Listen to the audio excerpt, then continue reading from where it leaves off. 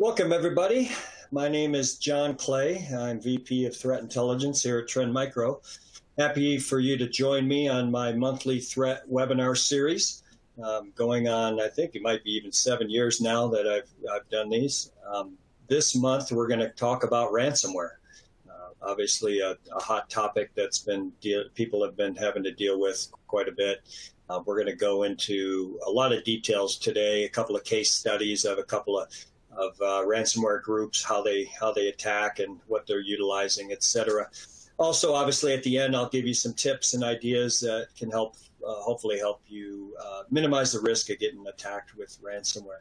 Before we get started, a couple of items. One is if you have a question, there's a Q&A button. You can enter that at any time. I'll try to answer all of those at the end of the webinar. But if I don't get to your question, I will respond to you via email afterwards. Also, there's a resources tab. There's a couple links in there that you can get access to. So why don't we get started here?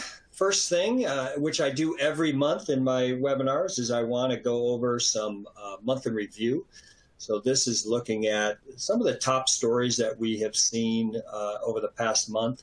This comes from a blog that I do every Friday morning. It gets published, and it kind of goes through what the week had seen in cybersecurity. So whether it's stuff that Trend Micro may have published or some other industry articles that are out there that I think you might be interested in, just gives you that. So you can subscribe to that blog and get that every Friday. So tomorrow morning you'll see the blog for this week.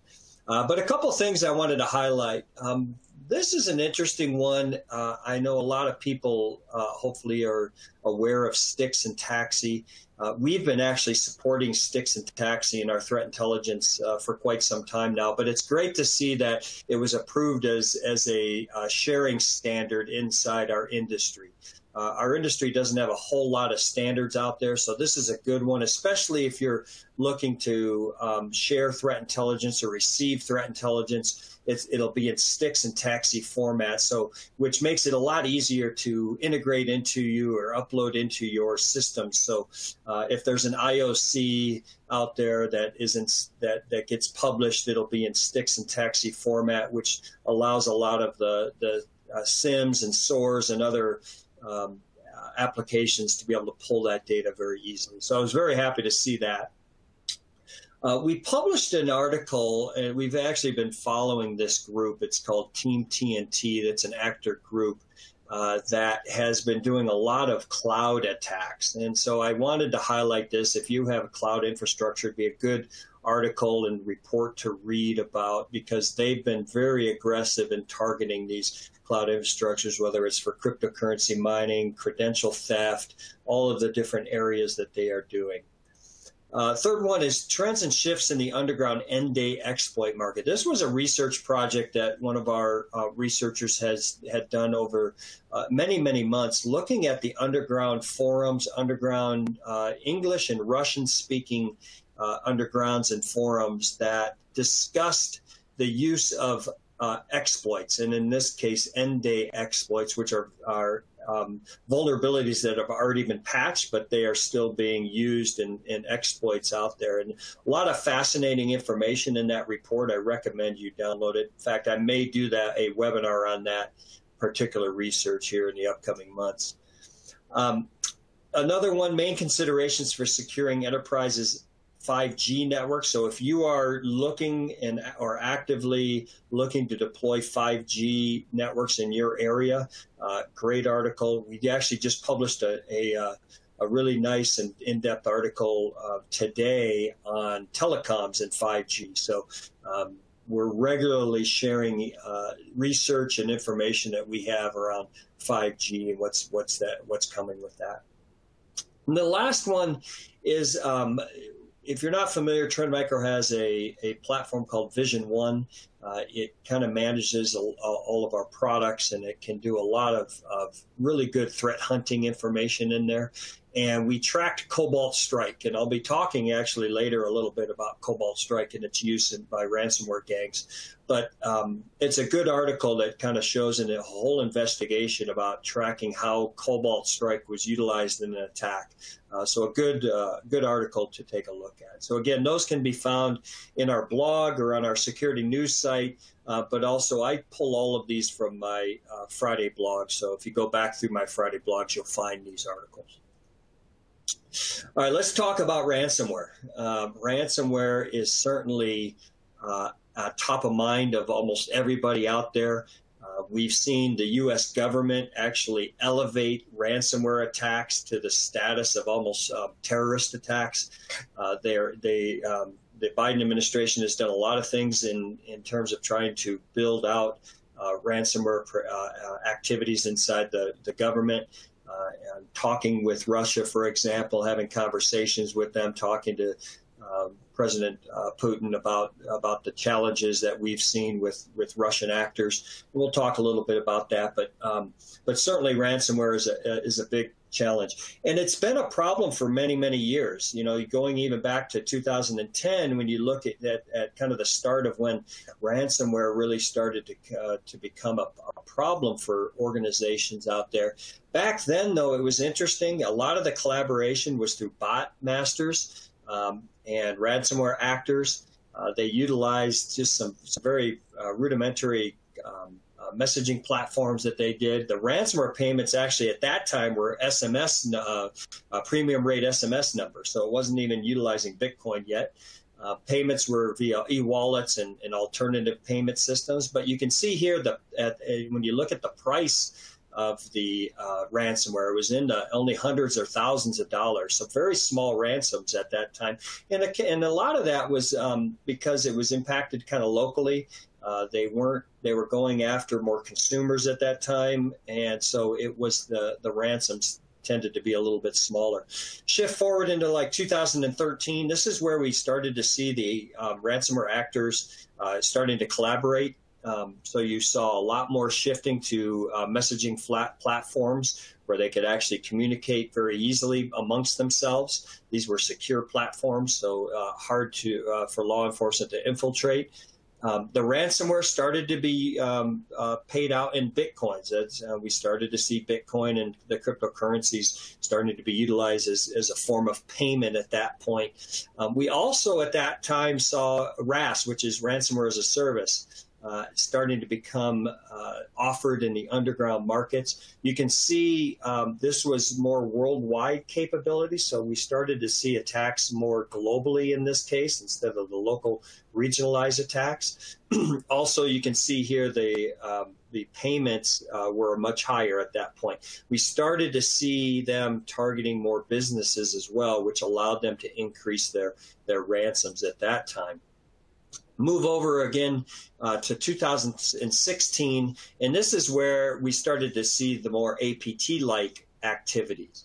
And remember, during these times, we started to see breaches of organizations by sophisticated actor groups and exfiltrating data.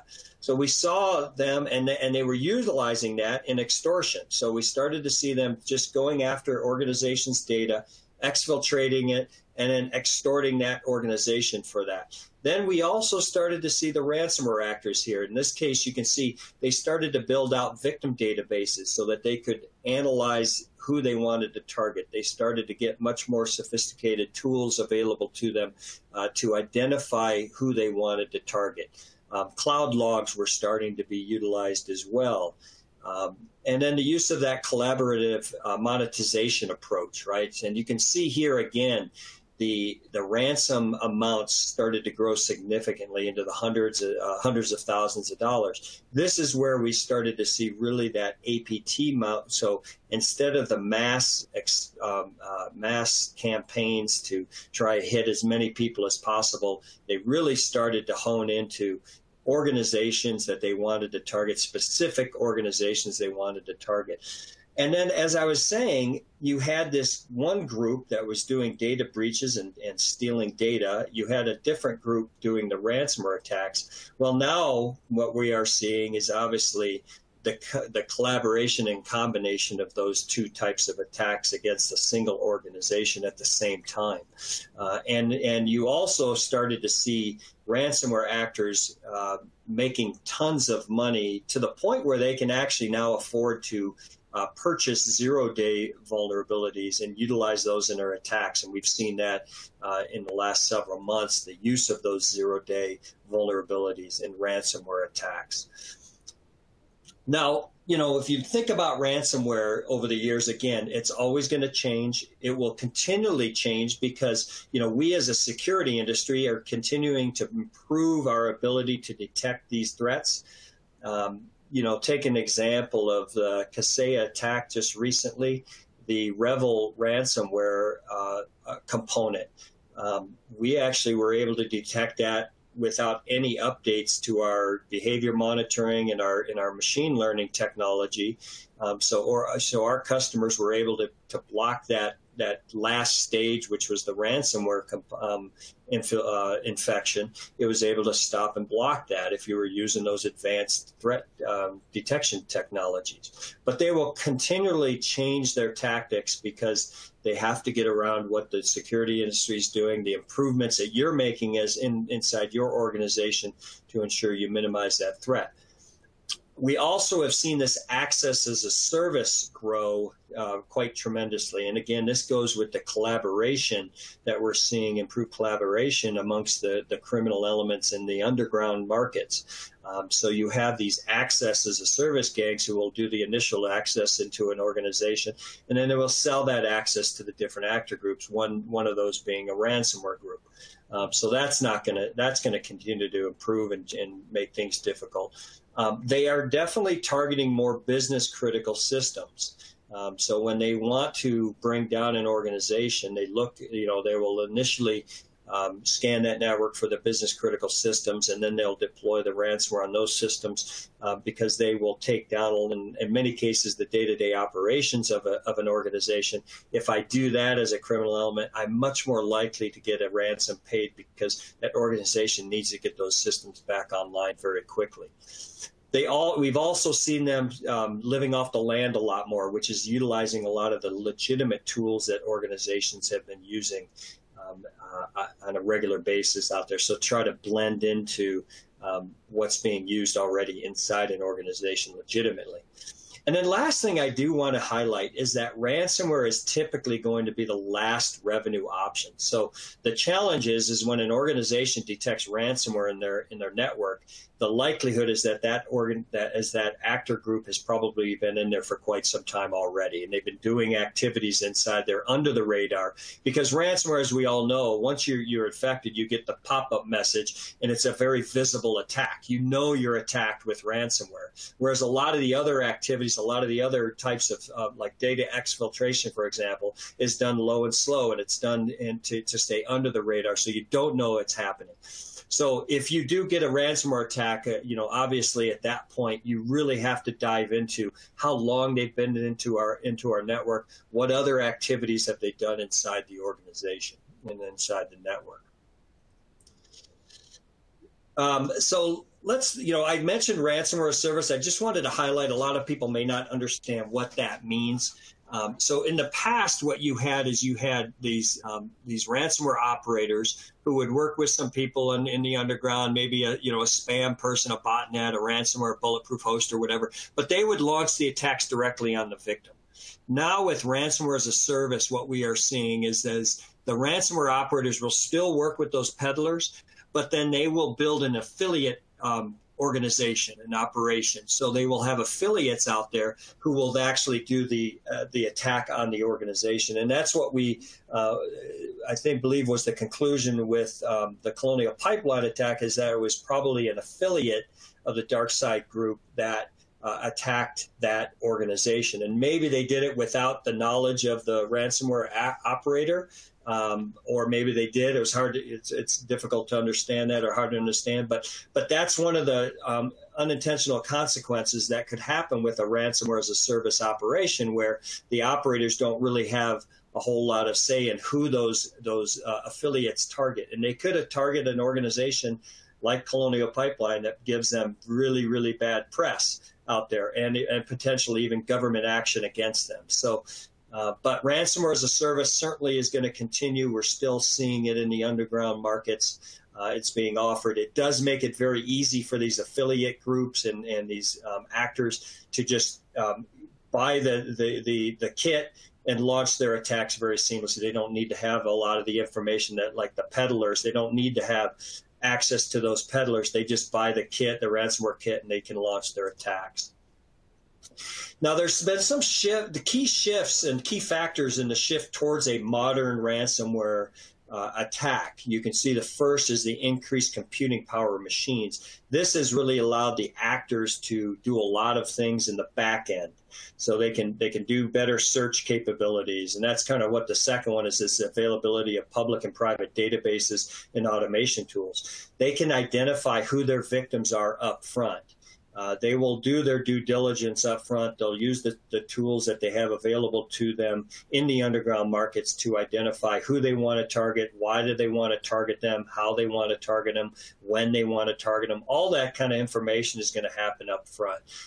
So that's another shift that we have seen doing it. And then the big one, though, is the capability to initiate anonymized high-volume cross-border money transfers using cryptocurrencies and cryptocurrency mixers. So if anybody may have seen some of the information about some of these recent ransomware attacks, and you followed the actual cryptocurrency component of it, they were dispersed very quickly with these mixers, and that's what the attackers are going to be doing. We're going to see more and more of these services being offered to these groups as well, so that once they receive their cryptocurrency payment, the extortion payment, they can very quickly route that around and mix it around so that law enforcement and government won't be able to find them. And then the last one is the extensive use of communication platforms. They've gotten much better at building and even using some of the publicly available messaging platforms that are secure, right, with end-to-end encryption and so forth. So it makes their ability to collaborate amongst each other very seamless. And that's why we're also seeing today, you usually don't see a single gang that launches an attack. It's multiple groups coming together and communicating together as part of the attack, because now there's specialization in the underground, right? So you have people who specialize in certain areas, like the Access as a Service group. Their specialization is to get initially into an organization, plant themselves in there, and then sell that access to other groups out there. Now, when you look at the business process, and I know this is probably a bit detailed for you to see, but you can, when you look at the business process, first and foremost, they're looking for asset takeover, right? Asset takeover meaning getting into the organization's network. And from there, they're going to do asset categorization. Now, you can see here the different lines on the right, the legend. The solid blue is related to the typical pre-modern ransomware process. So this is before modern ransomware started to take effect. It's still utilized, but not as much as you can see. Now, the dotted blue line is the auxiliary processes that are not directly related to ransomware monetization, but can be stages that ransomware actors go through prior to a ransomware monetization.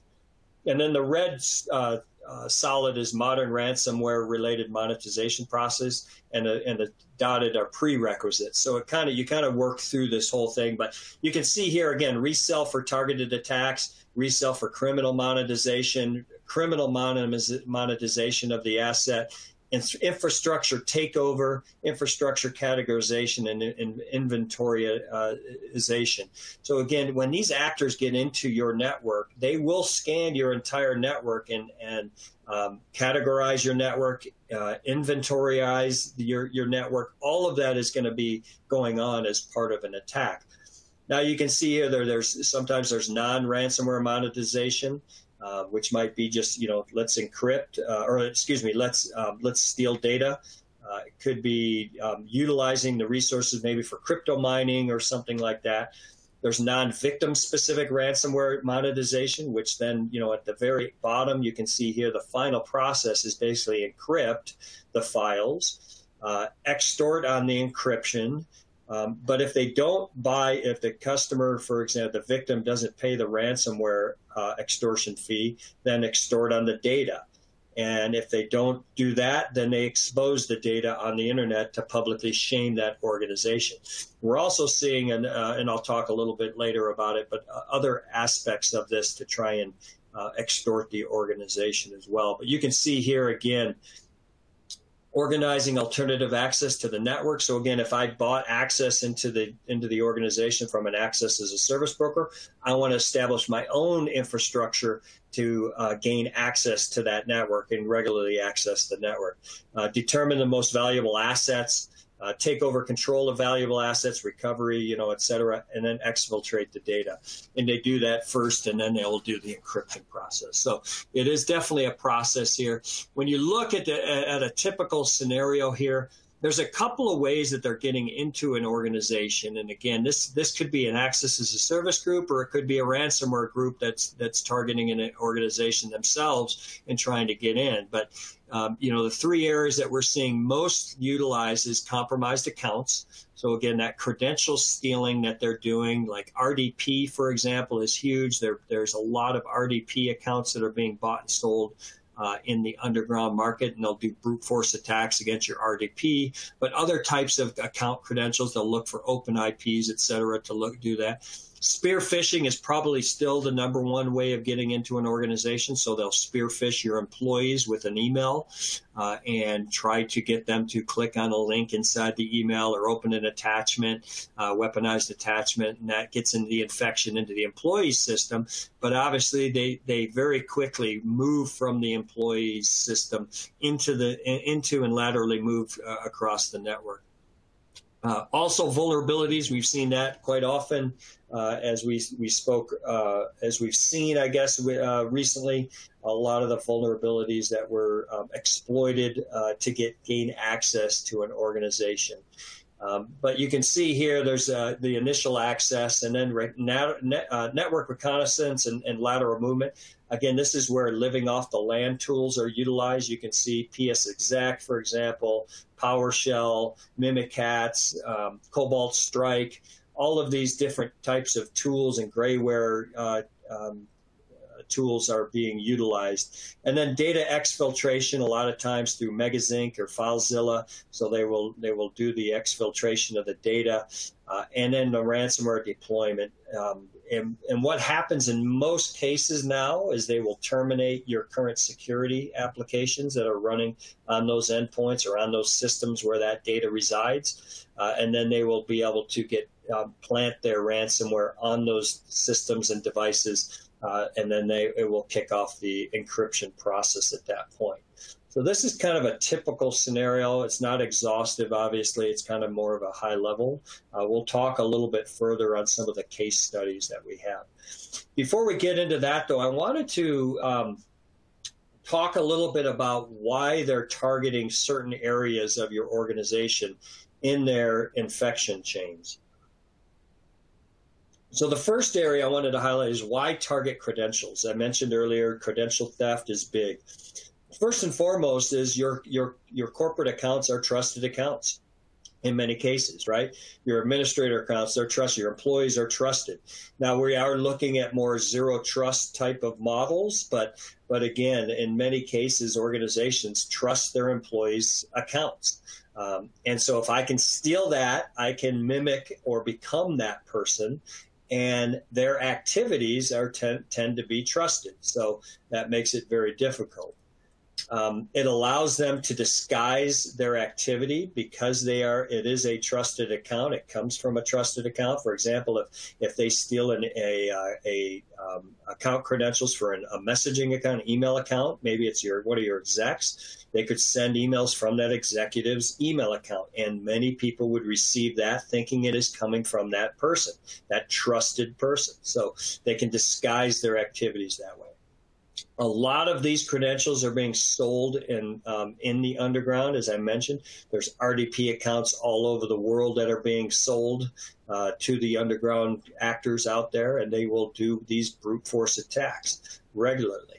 The other aspect you understand is, like with IoT, all of those devices that are out there today have when you install the product, it has a default administrative account that it comes with, and those default administrative accounts are bought and sold in the underground as well.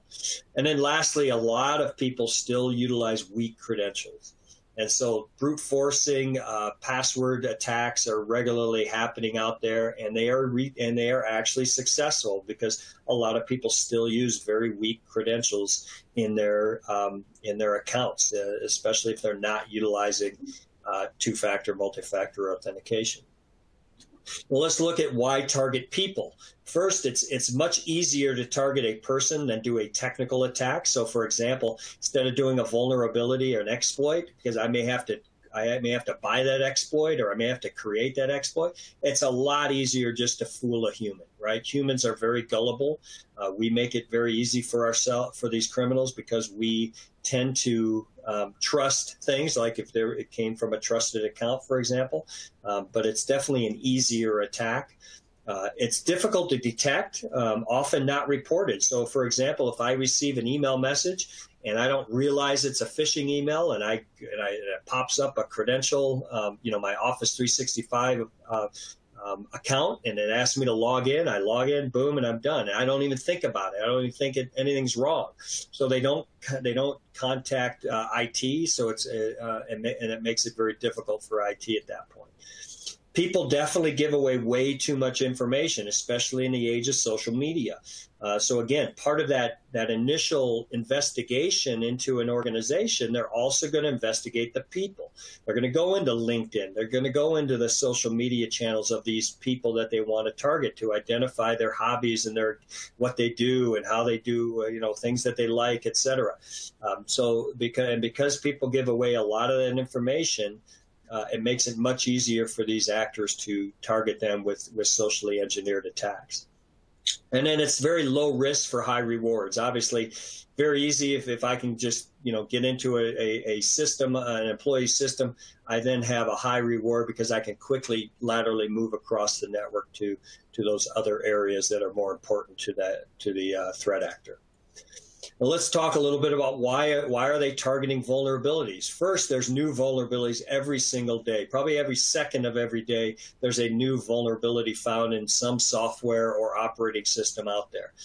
You see that with Patch Tuesdays. You see that, how many patches are you receiving on a daily basis from your vendors? Probably a lot. And so it makes it very easy for these actors to exploit, especially end-day vulnerabilities. And that report I mentioned earlier, I believe it was over 50 or 60% of the vulnerabilities requested in the underground by actors are end-day vulnerabilities. So they recognize that end-day vulnerabilities are easy still to utilize. Because patching is very difficult. Organizations still on average take many days, even weeks or months to fully patch their systems. Again, it goes back to the number of vulnerabilities you're getting as an organization. It's nearly impossible for you to patch all of those all the time in a timely fashion. It's just a difficult process, unfortunately, for a lot of organizations. These exploit markets in the underground are propping up. These end-day exploits. I mean, you can, if I am a criminal and I want an exploit for a Microsoft Office application, I can go, and there's probably a market just for Microsoft Office exploits. And so they are segmenting themselves and coming, and these coders, these criminal coders, so to speak, they specialize in certain types of applications, certain types of operating systems. So that makes it much easier for these actors to find what they need. And then, like I did mention, that 0 days are starting to be bought by these criminal actor groups because they are making a lot of money out there.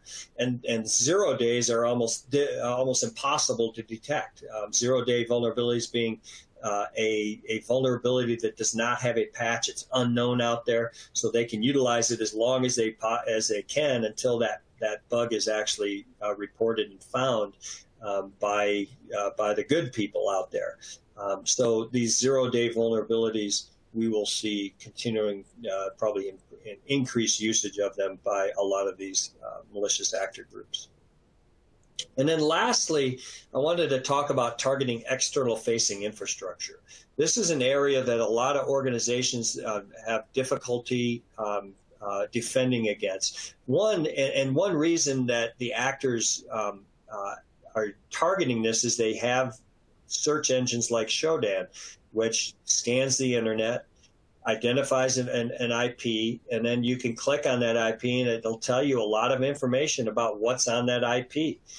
And so they can utilize these tools to scan for these open IPs out there, which everybody's going to have open IPs. You can't run a business if you don't have externally facing infrastructure, because you need your customers to come to your website. You need your customers to do some e-commerce type of stuff. Misconfigurations, unfortunately, we find are abound in this area where maybe it's secure at one point, but somebody misconfigures something on that system and it opens up that system to the internet.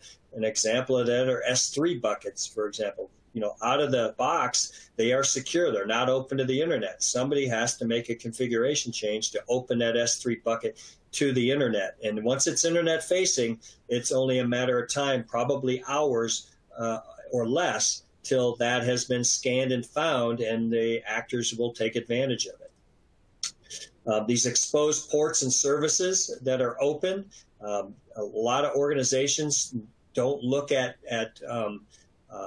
hardening up what ports should not be open, what services should not be available on the exposed to the internet. So organizations may need to relook at that and scan their IPs. And then it's often unforgotten, or forgotten, I should say, infrastructure. A lot of cases we've had customers that are like, we didn't realize that IP was open to the internet, didn't realize it, forgot about it. It's an older application, or it's an older system that was open to the internet. We didn't really realize it. So, and they used that to target and get into the organization. So those are just some ways that the criminals are targeting different organizations. I mentioned earlier about the different extortion phases. In the initial phase, it's the encryption.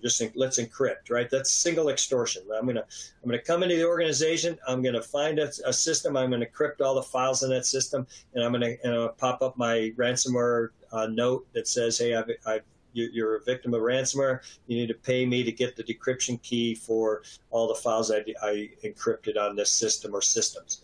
That's a single extortion. Now we're seeing the double extortion, where prior to doing the single extortion, they will exfiltrate data to their infrastructure, and they will hold that. And if you don't pay the single encryption or extortion, they will then target you and say, "Hey, well, we stole your data. You need to pay us for the data we stole. Otherwise, we're going to expose it to the internet." So that's the double extortion. We're even now seeing triple extortion, where they also may launch DDoS attacks against your organization. So they may do a DDoS attack internally. So not only do they encrypt or they steal data, but then they will DDoS your network as well. So again, keeping you away from business critical systems, not being able to operate those, it makes it very difficult for your organization. We've seen a couple of ransomware actor groups utilize this technique. And then the last is what we're calling quadruple extortion. And this is something that Brian Krebs published not too long ago, where they'll do the three, but then with the stolen data, they identify a lot of times that data includes your customers. They will then contact your customers or your vendors because they know who they are from the stolen data, and they will tell them, "Hey, company ABC here, we have their data, and some of that data is yours. You need to put pressure on them to pay the fee so that they can get that data back." So this is now we're seeing an era of quadruple extortion against organizations. Now, in terms of timelines, this is what's interesting as well, because in this case that we had, we didn't see the ransomware component dropped until day 58. So they were inside this network for about 2 months before they actually launched their ransomware attack.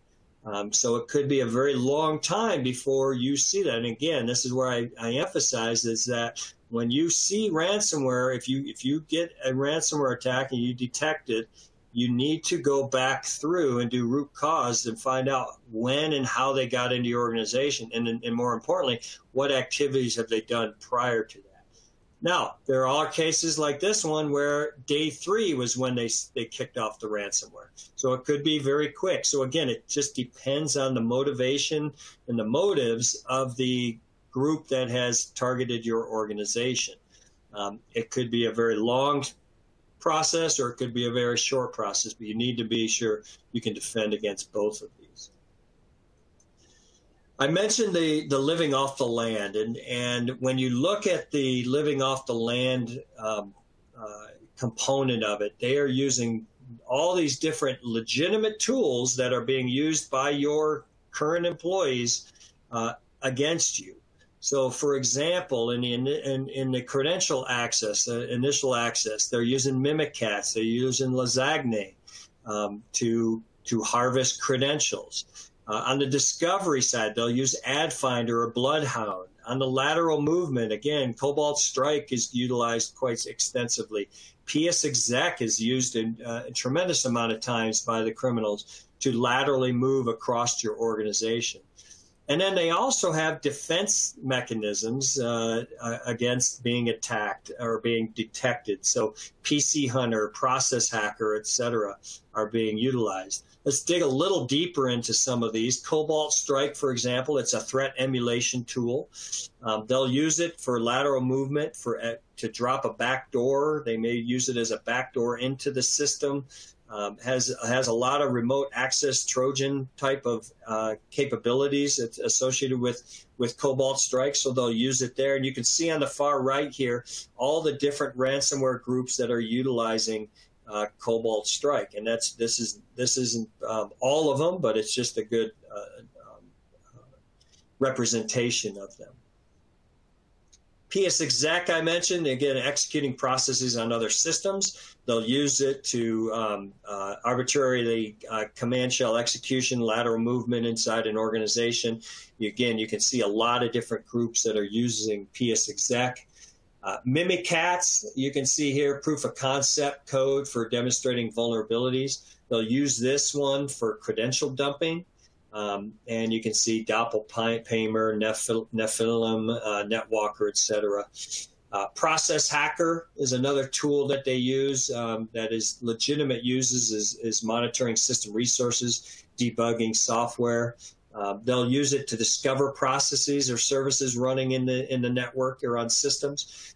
They'll use it to terminate anti-malware on systems as well. And you can see Crisis, Nephilim, and Sodanakibi have been using that one. AdFinder or AdFind, which is an Active Directory tool. They'll use it to discover your Active Directory, get information about it. And then Megasync, you can see here, is a cloud-based synchronization tool. They'll use that for data exfiltration. And you can see a couple of different ones. Now, just a reminder, attending today, you will receive a copy of this presentation.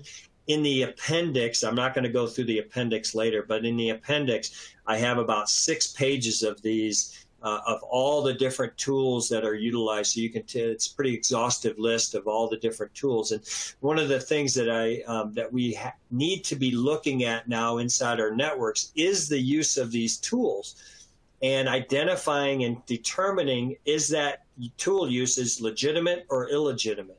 So like, for example, if you don't use Cobalt Strike in your organization, but you have a detection on Cobalt Strike, you probably need to look into that much more in depth and identify, is that some actor who's gotten into our network and is using Cobalt Strike? And that's where I wanted to bring up the whole early warning area. We've been very successful working with our customers in identifying early warning symptoms of ransomware, because again, a lot of these ransomware groups, you will see early activities happening, like the use of TrickBot or Emotet or Bazaar Loader or IceD or Drydex, etc. You'll see, if you see these detections happening inside your network, it is an early indicator that you probably will see a ransomware malware dropped inside your network. So the nice thing about this is it gives you an opportunity to defend and block the ransomware component of the attack later on, because if you can see these early warning signs that there is an infection happening or there's a campaign against attack against my organization, I have the ability to properly defend potentially against that.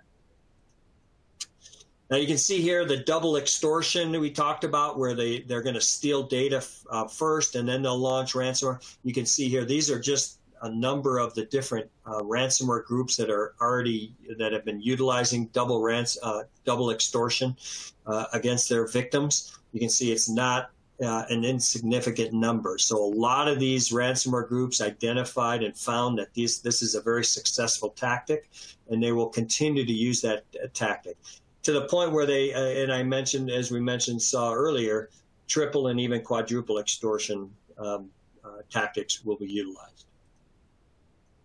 Let's do a little bit into the case study of a couple of case studies. Nephilim. Nephilim is a RAS operator. They very similar to Nemty. Might have been people from that group, might have been that group shifting over to be Nephilim. We talk about them as water rock. That's our term for Nephilim. But you can see here the affiliates get a 70-30 profit split. So 70% going to the affiliate, 30% going to the Nephilim operators. A volume discount can be seen. If you go after a high quality victim, you can actually get a 90-10 split. And that could be one of the reasons why we saw the Colonial Pipeline group attack, because maybe that affiliate group thought that would be a very good high target and they'd get a higher percentage of payout for that attack. We started to see Nephilim around March of last year. The attack lifecycle, you can see here, RDP accounts are utilized, also exploits. 2019 and even the 2017 exploit was used. They used defense evasion disabling tools. So again, they're living off the land using PC Hunter, Process Hacker, Gamer, Revo Uninstaller, a BAT file. Credential access, they utilized, again, Mimikatz, Lasagne, NetPass.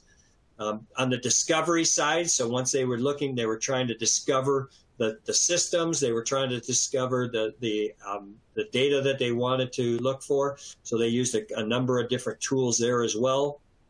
On the lateral movement, AdFind, Bloodhound, but they would terminate processes. Again, they would terminate a lot of the current security applications that were running on those systems. They would drop that Nephilim ransomware, but they also would exfiltrate using Megasync as well prior to that. Now, some of the additional information, the encryption would target fixed drives, removable drives, and remote and network drives. It avoided encrypting files with the following strings. So you see a number of different types of strings there. Interesting is Microsoft and Sophos were targeted in this to not avoid encrypting those files. It also avoids encrypting files with the following extensions. So even the .nephilim. So obviously when they encrypt a file, they put a .nephilim at the end. So they don't want to encrypt their own encrypted files. But you can see a random AES key is generated for each file, and that's what's quite interesting, is every file that they target for encryption would receive an AES key, and then enable that in the case the victim pays the ransom. The malware encrypts the generated AES key with a fixed RSA public key and appends that to the encrypted file. And so far, we have not seen the ability for anybody to decrypt their stuff. You actually would need to get that decryption key from the actors themselves in order to successfully support that. You can see here a fairly simple note to the actors. In most cases today, it's not going to display the ransom amount. It's going to say contact us, and they will negotiate the ransom with you or with whoever you decide that you want to have the ransom negotiated with. From victimology, you can see it was pretty worldwide. This group targets worldwide victims out there, Australia all the way to the US. You can also see in victimology the industries that they target. So again, a very big group of industries. So this group actually is a pretty significant group. They target a lot of different groups out there globally. They are a formidable force out there in the ransomware arena. Let's look at Revel and Sodinokibi. You can see again in the initial access, RDP accounts, exploits, malicious spam, and even drive-bys. So drive-by web, drive-by compromise. So they're using as many different tools to get into the organization as possible. Again, as we saw in different places, PS exec is used. PowerShell is used, macros are used as well. In some cases, they'll kill AVs and they'll drop the Revel ransomware. In some of the newer iterations, they changed some tactics here. They use spam to an ICE-D, to a Cobalt Strike beacon, to then dropping Revel with safe boot associated with it.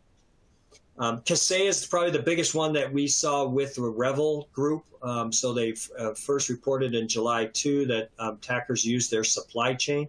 So they actually targeted Kaseya. They were able to infiltrate their update process. So whenever a customer got their updated file, they actually got infected with Revel, or tried to get infected with Revel at that point. They demanded $70 million in payment. 60 customers plus 1,500 businesses were impacted. And how it happened, again, they got breached using a 0-day vulnerability from 2021. It was a 0-day at the time. The file was the Kaseya VSA agent hot fix, is what they utilized to download into the victim's system. And it disabled Windows Defender upon execution. So again, they looked to stop a lot of the security software that was running. But again, I mentioned earlier, if our customers who are running our behavior monitoring technology and our machine learning scanning technology, we actually blocked the Revel ransomware from executing on those systems. Now, the gang itself was it was a RAS operation. For ransomware evil, also known as Sodinokibi, active since May of 2020. They did publish information to their Happy blog page to try and entice Kaseya and the victims into pain. They recruited affiliates to distribute. Notable targets, you can see JBS was another one of their victims that apparently paid quite a significant amount for it. And the primary members are thought to reside in Russia, not confirmed, but we also have seen probably no connection to the Russian government. Now, everybody hopefully saw that they closed shop, which is good. They aren't committing the crimes, well, at least under the Revel name. Maybe they're going to be a different group now moving forward. But also, you probably heard that somehow Kaseya was able to obtain the decryption key, the global decryption key. So they've been distributing that to the victims out there. And hopefully all those victims can now get their systems back online if they haven't already. The last one I wanted to highlight is Clop. This was back in 2019. Again, they were using spear phishing emails. They used a rat. They used Cobalt Strike. They dropped the Clop ransomware on systems there.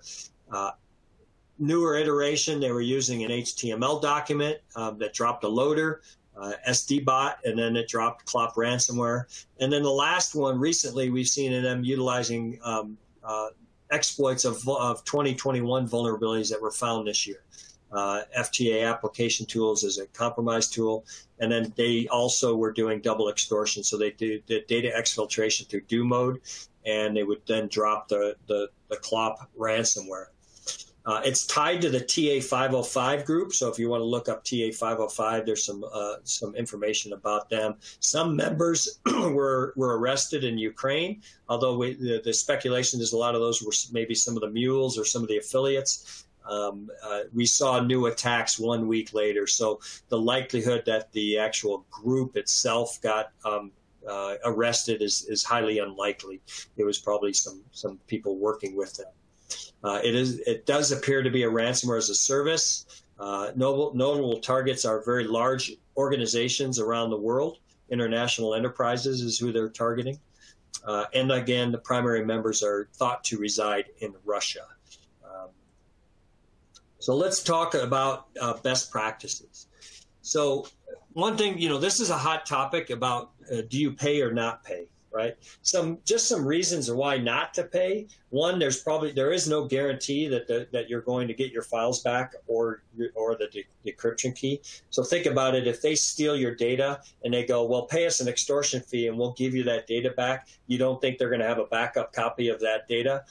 It's highly unlikely, but maybe. Again, part of the thing is that's part of the business model, is that if they get known as a group that goes back on their word, they likely won't get paid in the future.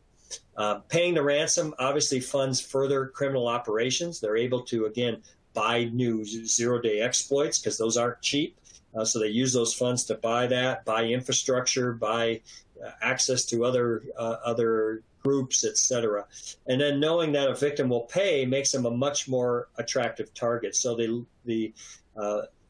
there's been some studies that show that if you are known to pay the ransom, then you will be targeted a lot more by other groups because they know that you're going to pay the ransom and not. Now, with all this said, obviously every organization is going to have to determine the right way to go about it. Cybersecurity insurance may help in terms of paying for that, although that whole industry is going through an upheaval because of the amount of ransoms they've had to pay. And so the likelihood is you're going to see increases in insurance payments. But in any case, everybody's going to have to decide what they can do.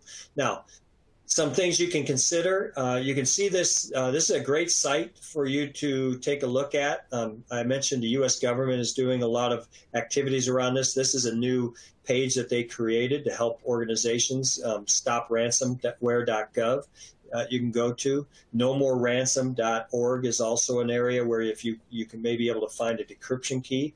We support that as well as many of the other our peers in the industry. But some of the frameworks look at and utilize some of these common security frameworks. So CIS, Center of Internet Security has some good frameworks. NIST has some really great frameworks that you can utilize. Obviously, under NIST, it's the process really audit and inventory. I mentioned those open IPs. Audit and inventory your organization. The criminals are going to do it for themselves. Once they get in, they're going to audit and inventory your network. You should be doing that yourselves. Configure and monitor. Configure your systems properly. Monitor what is going on in the organization. Patch and update. Protect and recover. Secure and defend as much as possible. And then train and test. So test your ability to do it. Look at your incident response plan. Train your employees properly. Test your incident response plan of simulate a ransomware attack that your critical systems have just been taken over and are able to be accessed. How do you defend against that? How quickly can you respond to it? How quickly can you recover from it? Some of the best practices, again, backing up files, use the 3-2-1 rule, 3 backups, 2 different formats, 1 stored off-site. Harden your administrative accounts, multi-factor authentication, 2-factor authentication, especially your administrative account. Those are critical accounts that have that trusted access. They have a lot of power associated with them. That's what they're going to target. Enable the advanced detection capabilities. Disable PowerShell if you can. PowerShell, I mentioned earlier, is used a lot. Also, I mentioned all those living off the land tools. Monitor those tools. Limit the exposure, granting users, system components, privilege access, right? Access privileges. Minimize what access your employees have access to, what systems they have access to. Even your administrators, make sure that they have access only to those systems they should be contacting. Consider blocking access to ports that enable file sharing, because again, that's a lot of cases, that's how they propagate and drop their ransomware, is through those file sharing capabilities. And then cultivate a security-aware culture. Human error is still one of the key tactics that cyber criminals look for. So whether it's a human error of an employee or a human error of an administrator making a configuration change, etc.